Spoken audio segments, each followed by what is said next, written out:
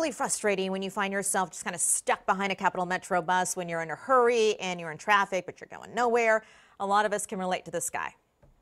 Traffic always gets bad no matter whether it's South Austin, downtown, it doesn't matter. Nope. So it's not uncommon, though, with all the traffic, and CapMetro, though, says it is working to change that, but first they need your help to do that. Candy Rodriguez joining us live from Republic Square in downtown Austin with the details. Good morning, Candy. John, we got ahead of y'all. We hopped on a bus and we are taking a ride around Austin this morning, and I'm one of the many that has been stuck behind a bus before as I'm driving home. And CapMetro says they have a solution. It's a long-term solution. They're talking about Project Connect's dedicated pathways, and joining us live this morning is Randy Clark, who is the president and CEO of CapMetro, to tell us all about it. I mean, when people hear this, they hear dedicated pathways. Does this mean we're getting rid of a lane in the roadway, or how does this work? No, not at all. Well, thanks for having me. Project Connect's really about how do we have a better transit system in Austin. Austin's growing, and we're going to have to, traffic's bad today, and with 2 more people moving the region, we're going to have to do something different. And the idea is, how do we move more people than maybe just moving cars?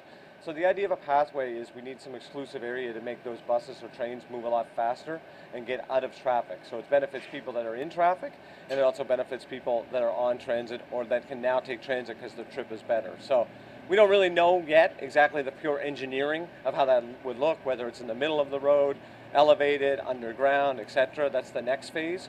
What we're looking for is community engagement to see, do we have the right corridors that they want to advance to that next engineering phase. Yeah, and you guys have started the meetings. You can see they're on your screen. There's a meeting tomorrow at the Austin Convention Center, then there's one later that day at the Jewish Community Center, and then throughout on Saturday, a big one. But tell me a little bit about what the corridors are that you guys are looking at, and how much this would mean, or what it would mean for our wallets, essentially, right? Sure. Well, the corridors like this one here, we're on the 801, so we're going on South Congress right now. We have listed out that from the earlier community engagement process that South Congress, Guadalupe, Lavaca, North Lamar, and Riverside are probably the most important for high-capacity transit. They're the largest for development, the largest for ridership, the people where more people are moving.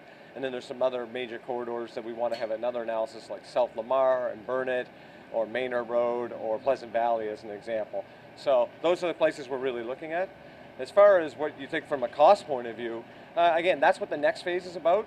It'd be bad faith for us to kind of come up with estimates based on not having engineering work done. So the next phase is to say corridors are correct, let's do engineering, work with the community, we'll ultimately come up with a very transparent cost, and we'll figure out how we're going to pay for it.